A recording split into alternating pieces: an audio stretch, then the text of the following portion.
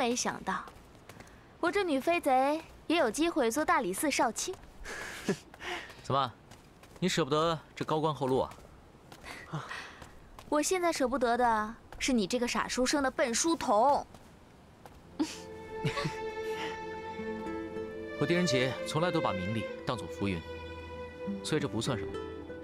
最难得的，就是你们俩还一直陪着我。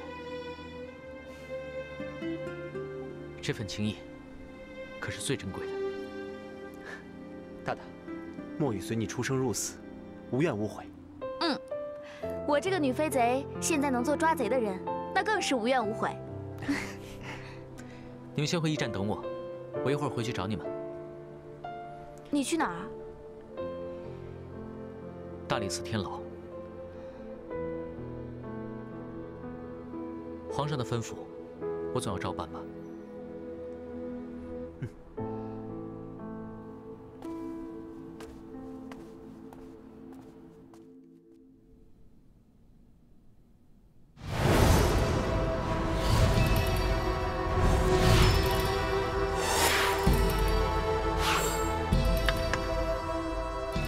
到底是谁？意欲何为？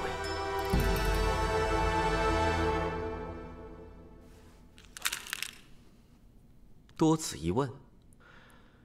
难道你不知我是蒲王李泰，太宗最宠爱的儿子，当今皇上的亲哥哥？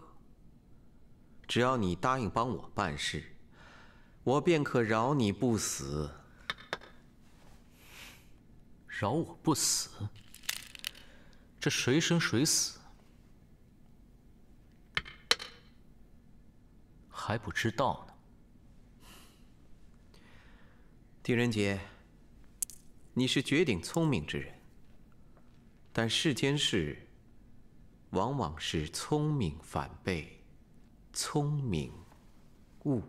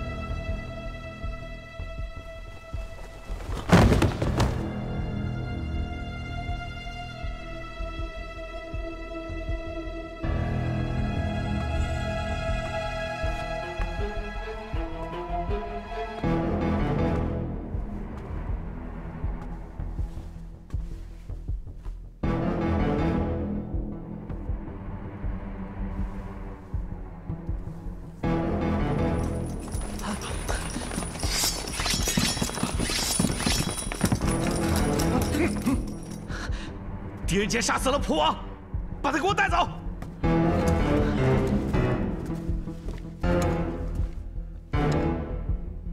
上，大大！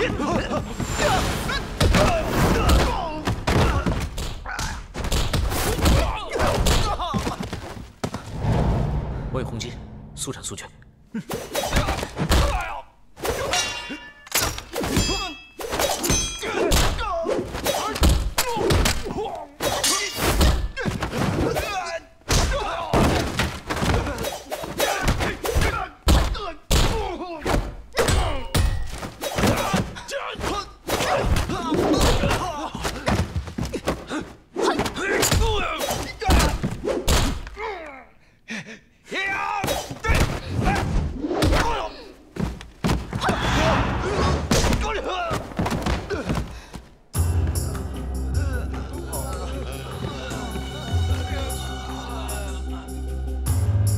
爹，见过这个人没有？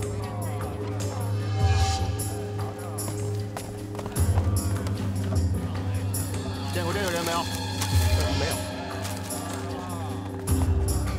哎，啊，见过这个人没有？没见过。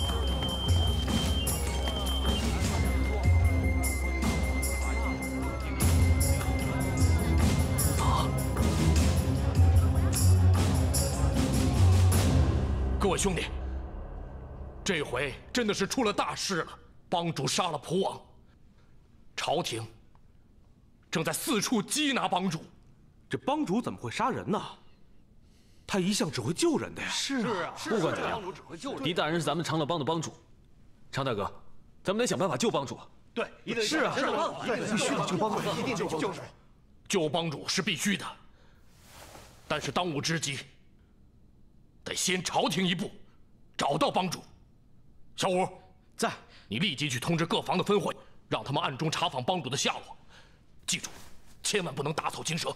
是。小四在，你带着兄弟，分东西南北4个方向，暗中查访帮主下落。快去吧。是。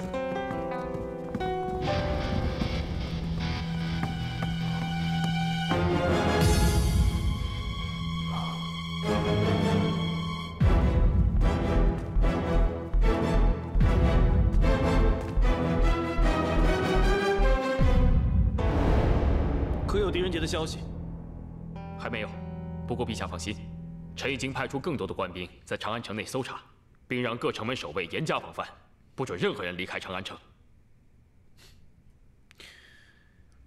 狄仁杰十分狡猾，他若出城，未必会用寻常的办法，你要多加小心。是。哼，狄仁杰竟敢刺杀朕的四哥，简直是胆大包天！就算他以前立了再多的功，朕也绝对不会饶了他。真没想到狄仁杰会去刺杀蒲王。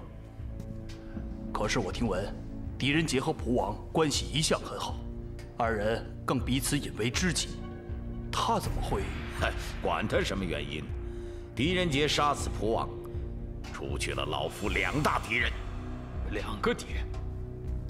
自殿下登基后，蒲王一直是咱们的心腹大患，这一点老臣心里明白。不过，狄仁杰一个小小的汴州叛族，就算他屡立奇功，也奈何不了咱们呢。狄仁杰他奈何不了，但武昭仪呢？他却有这本事。老夫屡次败在这个女人手上，都是因为狄仁杰在帮他。他们早就是一党了。现在狄仁杰出了事，他比谁都着急，难免不把他自己牵扯进去。等着吧，好戏还在后头呢。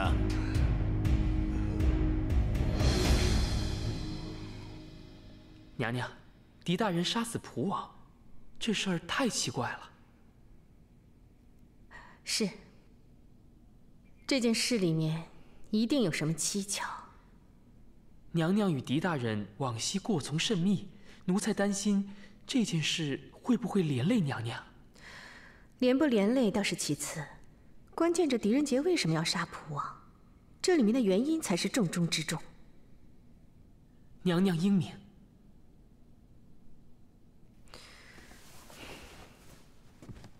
张茂，你去将军府走一趟，叫崔义炫派人在长安暗中查访，一旦有狄大人的消息，马上回报。是，娘娘。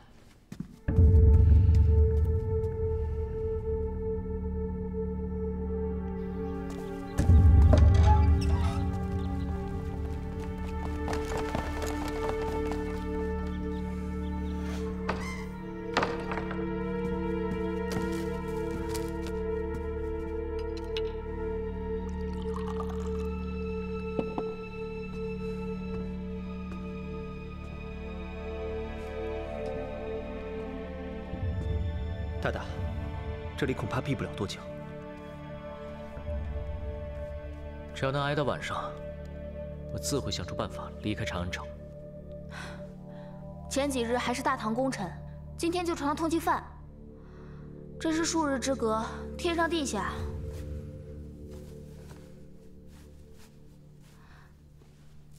傻书生，蒲王真的是你杀的吗？我还以为那些士兵冤枉你，你为什么要杀蒲王？是啊，你们关系不是一直很好吗？半个月前，我离开皇宫前，放慕容清出来。慕容清接旨。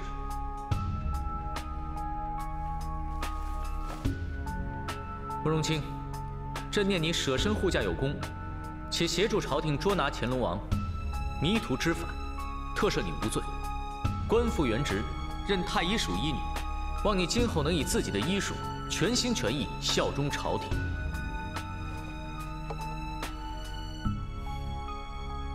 是。慕容清，谢陛下恩典。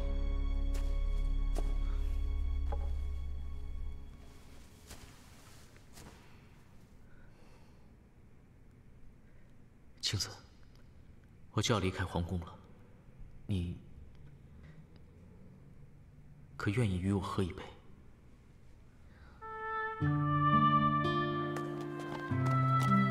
香包挂件啊！便宜了！香包挂件。我这辈子最忘不了的一幕，就是在药王山庄，你拿着一壶酒，问我要不要喝醉。那时只有星空月夜，可是现在不一样了。我狄仁杰从未做过后悔的事，但当初把你一个人留在药王山庄，也许是我这辈子最大的遗憾。青子，对不起。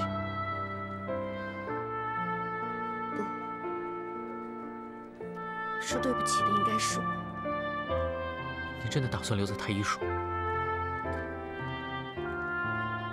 回药王山庄吧，皇宫根本不适合你。皇命难违，陛下既然饶恕了我，我就要留下来赎罪。我可以替你去跟陛下说。不必了。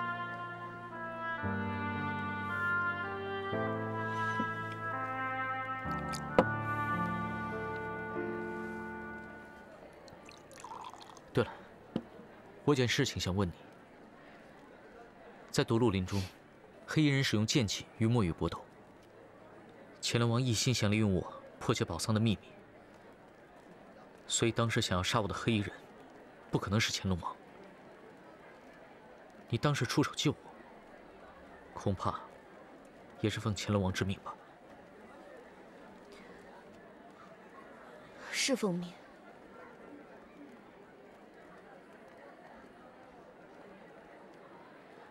也是我自己的私心。我一直以为，这世上会使用剑气的只有乾隆王一个人，也就是蒋浩辰。没想到还有第二个会使用剑气的人。这个黑衣人又是谁？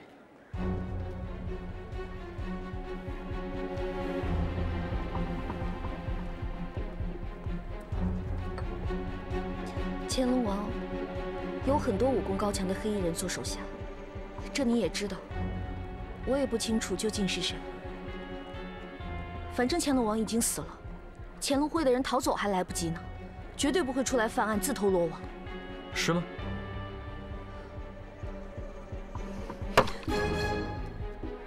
狄仁杰，原来你一直在怀疑我。青子，狄仁杰，你放心，大唐会越来越好。你担心的天下苍生也会过上更好的日子，你就安安心心的做你的汴州叛祖吧。大大，你想查出在独鹿林屡次想置我们于死地的那个黑衣人是谁？不，我想查出乾隆王到底是谁。难道不是蒋浩辰吗？可能是，也可能不是。天下会剑气的人，或许不止蒋浩辰一个人。可是黑衣人的身法和蒋浩辰的实在太过相似。慕容清2次与他作对，也承认就是乾隆王的指使，所以这黑衣人不是乾隆王。所以，如果蒋浩辰是黑衣人，那么蒋浩辰就不是乾隆王。还记得我们在长安城围堵乾隆王吗？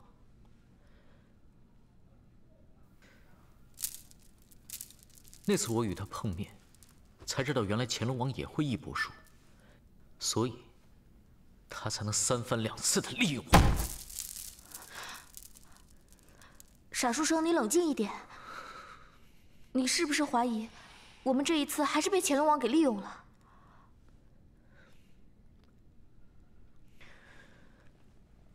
乾隆王一直在利用我破案，为何这次却坚信我一定破不了案？答案只有一个：我们所想的一切都在他的计算之中。这就是易卜术。鬼君眼中，黑衣人明显违抗了乾隆王的意思。如果黑衣人是蒋浩辰的话，那乾隆王让他当替死鬼，便没有什么可奇怪的。大大，你是从什么时候开始想到这一点的？你们还记得蒋浩辰死前看慕容清吗？那个目光没有憎恨，更多的却是惊讶。乾隆王，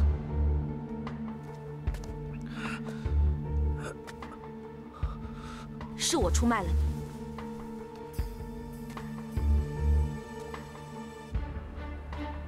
你让我做什么都行，但是你让我杀狄仁杰，我真的做不到。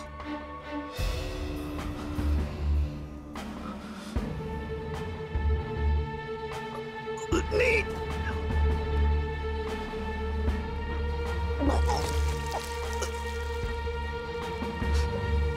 钱。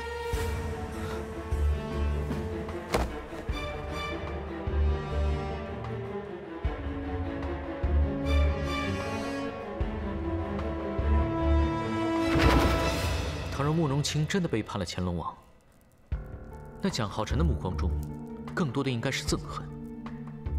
他最后说的钱，分明就是乾隆王。这些，都是我去大理寺释放慕容清的时候想到的。因为他的目光。慕容清，谢陛下恩典。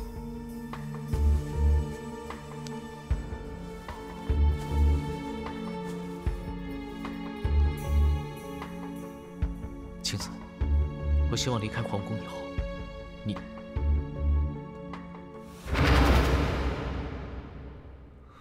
所以你叫慕容清去喝酒，并不是为了话别，而是试探。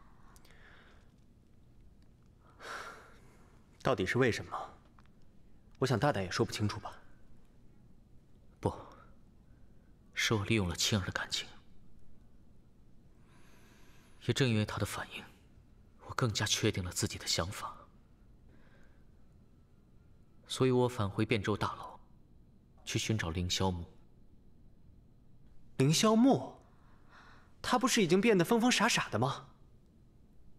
没错。不过我对他还有一丝期望，希望能从他嘴里听到点什么。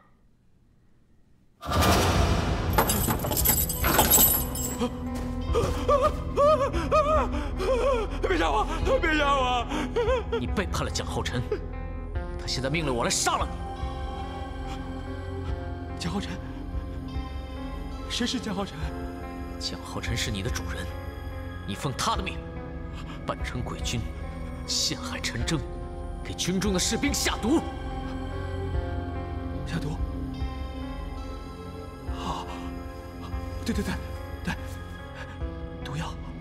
毒药是蒋浩辰奉命找来的。奉谁的命？是不是乾隆王？乾隆王？乾隆王是谁？乾隆无头。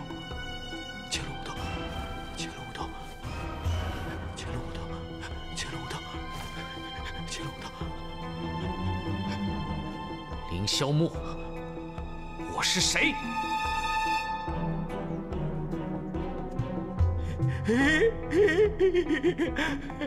大美人，你是大美人，你是大美人，你怎么不美了？你变了，你变了，你变了！大美人？难道乾隆王是个女人？慕容清，一定是慕容清。我当时也是这么认为，但这根本没有可能。为什么？你不是说蒋浩辰在最后死的时候指着慕容清说了一个钱字吗？乾隆王寻找红尘六绝，当年逼迫药王姑姑他们杀死了洛秋山，但当时慕容清根本没有出生。也许是乾隆王后来死了，他把乾隆会交给了慕容清。不，慕容清的变化是突然的。感业寺一案乃是乾隆王一手策划，他当时还在帮我，直到药王姑姑死后。还有，在宝藏生死门密室内，他真的是一心想要求死。总之，我相信他真的是被胁迫的。我也不信慕容姑娘是乾隆王，可是，这大美人究竟是谁呢？世上什么女人这么厉害？这个大美人，不一定是女人。你是说，这世间有像女人一样美丽的男人？没错，这个人一定比最美的女人还要吸引人。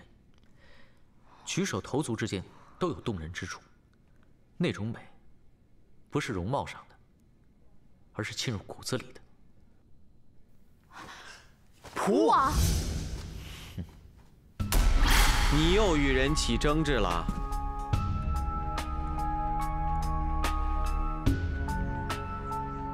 这位公子，你要与青子说清楚什么呀？兰陵、红巾，三哥。萧默，你认识这些人？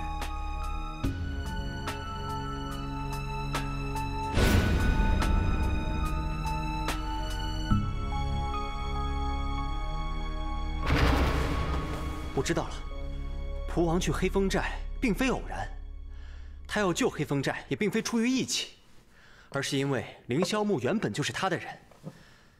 他要救黑风寨，是为了让那些人顺利被招安，安排到汴州驻军，为他自己所用。所以慕容清也是蒲王安排进宫当御医的，方便为自己办事。我之前一直不明白，乾隆王为何要杀害小公主，陷害吴昭仪。可我现在终于明白了，他就是要借此让我破案，最终陷害的，就是王皇后和长孙无忌。能阻止蒲王大业的，只有长孙无忌的势力。长孙无忌当年逐蒲王出宫，所以最恨长孙无忌的，就是蒲王，还有季玄瑜。他应该也是乾隆王的人。可恶！如此说来，大大破案一直在帮助蒲王。我一直以为蒲王是世外之人，不喜欢名利，还把他当作知己。但当我亲自去证实的时候，他却想要杀我。乾隆王一出手，大大便确信无疑了。难怪大大会为了自卫而杀了蒲王。为什么？青儿、蒲王，我两个最不想与之为敌的人，竟然都成为了我的敌人。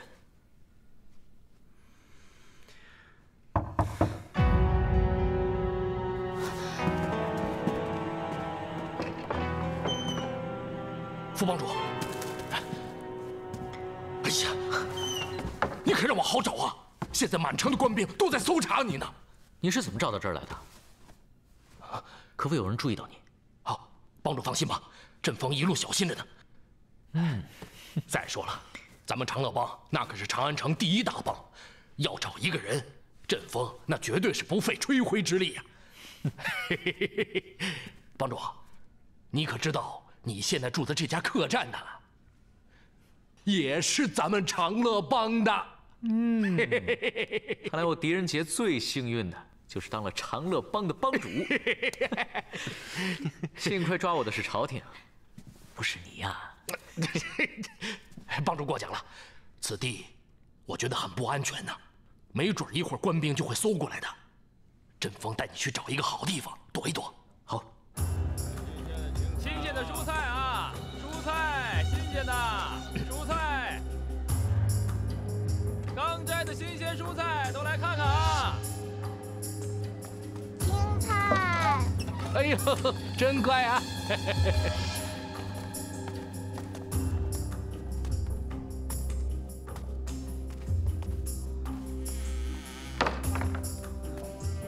陆勇，这就是我们的狄帮主。啊，属下见过帮主。帮主，这是我们的兄弟陆勇。啊，陆兄弟，人杰今日有难，多谢陆兄相助。哎，不足挂齿，应该的。那个，我们这些日子要一直藏在这个地方吗？啊，属下怎会如此怠慢帮主？您稍等。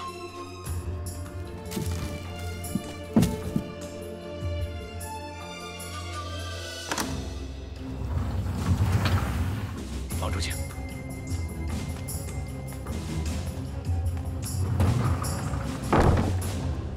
哼，长乐帮不愧是长安第一大帮啊！依我看，这里的构造不比大理寺天机堂差。副帮主过奖了，这里绝对可以保帮主的安全。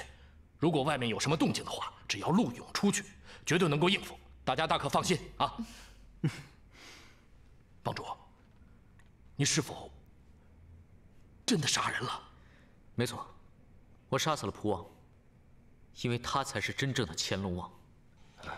阵风，人家还有一件事情需要你帮忙。哦，帮主请讲。我现在写一封信，写完后你将这封信交到严大人的府上，亲手交给严大人，再让严大人进宫，将这封信交给武昭仪。帮主请放心，阵风一定办到。你要去找武昭仪？对，现在能帮我的也只有他了。张茂，娘娘，狄大人最近可有消息？还没有。娘娘，最近陛下总是以政务繁忙为由拒绝见娘娘，不知这次是否也……狄大人的案情一定另有原因。今天无论如何，我都要见到皇上。娘娘，陛下让你进去呢。好。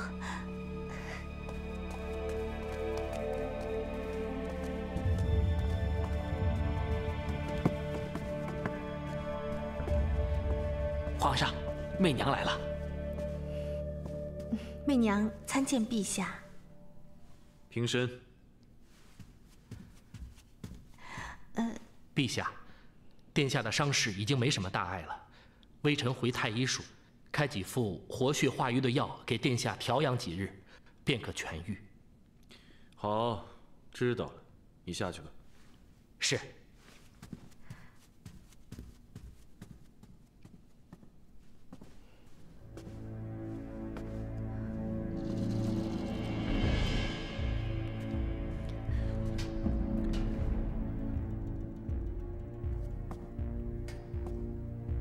殿下，您不是被狄大人……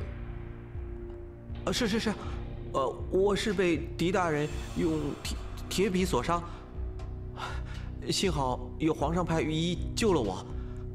皇上担心我的安危，特意把我接入宫中。娘娘费心了。啊，原来是一场虚惊。殿下。没事就好。哼，蒲王是朕的亲哥哥，将来也是朕处理朝政的左膀右臂。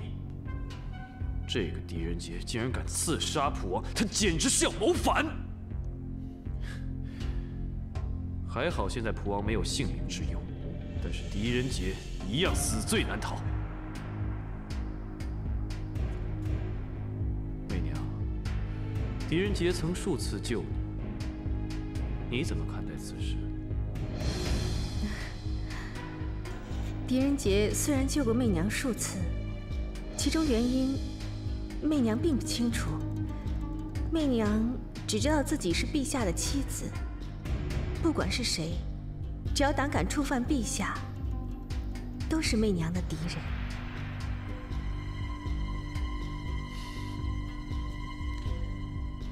媚娘，长孙无忌靠不住，朕现在所有的政事都要自己处理，故而冷落了你。等到蒲王伤势痊愈，朕也想让蒲王他来参政，到时候朕就可以有时间陪你。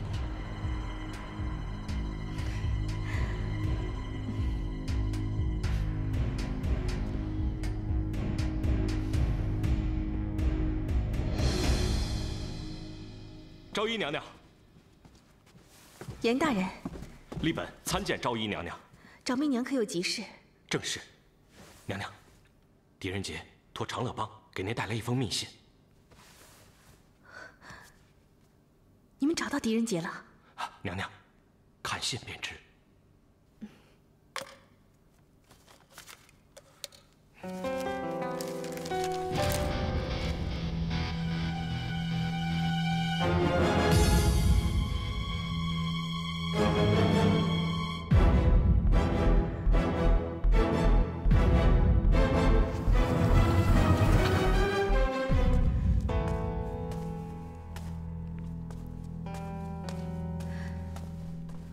狄大人，吴昭仪，多谢你能来见仁杰。路上可否安全？帮主放心，一路之上没有任何官兵注意到我们。你们慢慢聊，我去替你们把风。啊。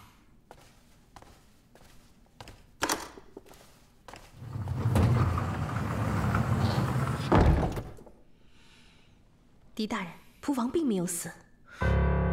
怎么可能？我用全力将铁笔刺中了他心口的位置，根本没有生还的可能性。是我亲眼所见，就在甘露殿。御医还说蒲王已经无大碍，休养几日便可痊愈。这怎么可能？大大，是不是蒲王的心脏与常人不同？不可能。或者说，这世上有令人起死回生的灵丹妙药？这世上最神奇的药，莫过于落红尘的能医不自医。但即便是能医不自医，也只能在人活着的时候服下才能奏效。已经死了的人，无论如何也不可能生还。狄大人，你可确信杀死了蒲王？媚娘相信你，只是你为何要杀死蒲王呢？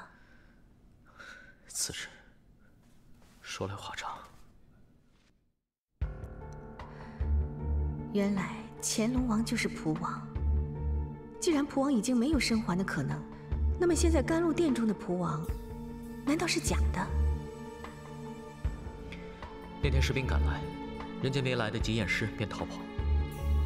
按常理来说，士兵应该会立刻处理掉蒲王的尸体，根本没有机会换人。娘娘，可否将事情告诉陛下？如果现在蒲王就在陛下的身边，陛下会有危险。狄大人有所不知，陛下近来性情大变，对于朝政事必躬亲，后宫倒是很少去。现在就连媚娘都很难见到陛下一面。且陛下最近做事冷静果决，不似从前优柔寡断。对了，他还将刘喜赶出宫去，换了内侍监的老奴韩公公来做随侍。我去甘露殿，看见蒲王未死，本想替你求情，没想到却反被陛下试探。竟然有这样的事！难不成皇上经历爆炸案之后，痛定思痛，决定痛改前非了？什么乱七八糟的！不过也有那么一些道理。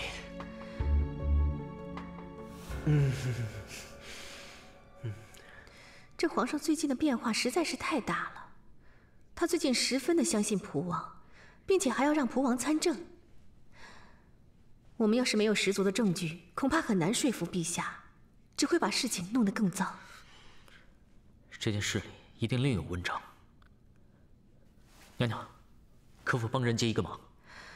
大人多次救媚娘于水火，现在大人有难，媚娘定鼎力相助。娘娘，能不能想出办法带人杰入宫？沙书生，你是真的傻了？现在整个朝廷都在抓你，你还要自投罗网啊？这最危险的地方，也便是最安全的地方，此计可行。多谢娘娘。而且，人家还有些事情要查清楚，恐怕宫中以后会有更大的举动。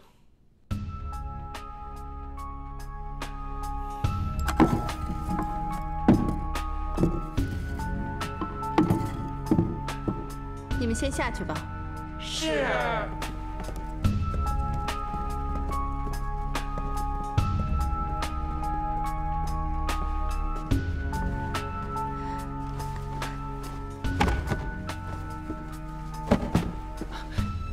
张茂，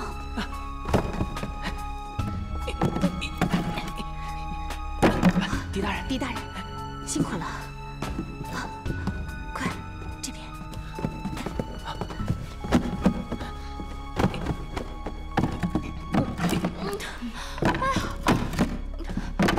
哎呀，憋死我了！要是再多待一会儿，憋死我了，恐怕我就要闷死在里面了。哎，啊！红巾，狄大人莫语，真是委屈你们了。昭仪娘娘冒险把我们带到宫中，这点委屈又算什么？张茂，赶紧派人把这里收拾一下，把这些箱子拿出去销毁了。是，娘娘。你们跟我来。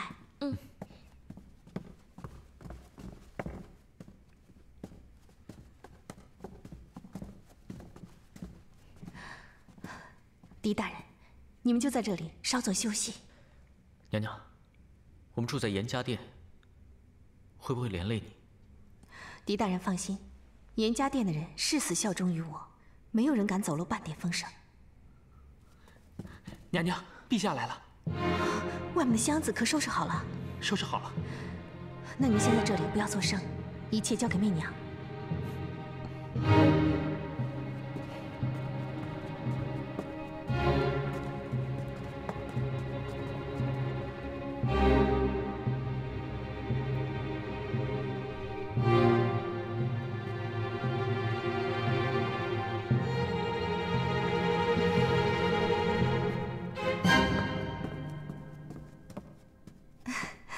陛下，你都好久没来媚娘的寝殿了，媚娘都想陛下了。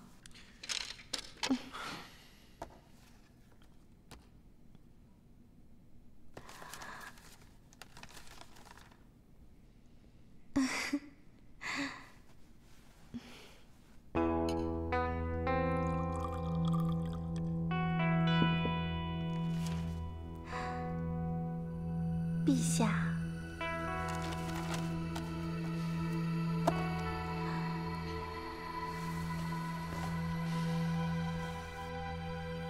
媚娘，今天有人向朕禀告，说长孙无忌暗地里同褚遂良通信，你可曾听说此事？听说了。朕记得告诉过你，只要一有长孙无忌的消息，马上来通知朕。媚娘是看陛下最近政务实在是繁忙。你是不是把这些信截下来了？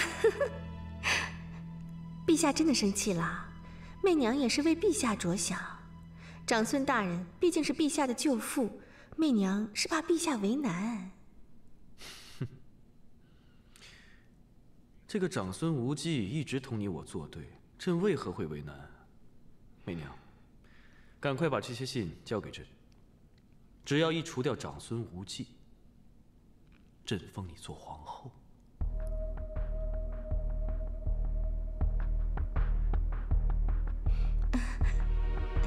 是。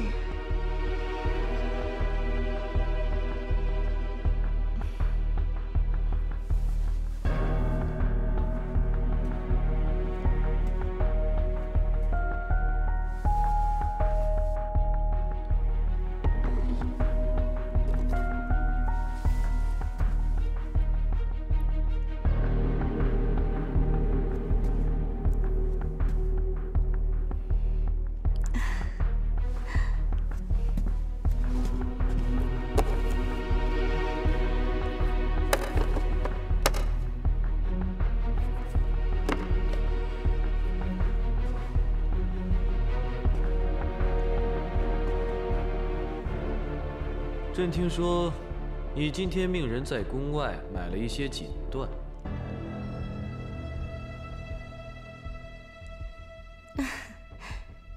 女为悦己者容。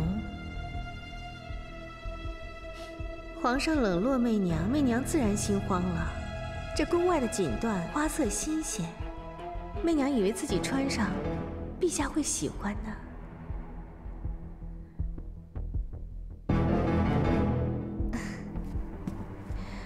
陛下，不如今晚就在这留宿吧。够了，朕还有一些奏章没有看完，今晚还要批阅。陛下，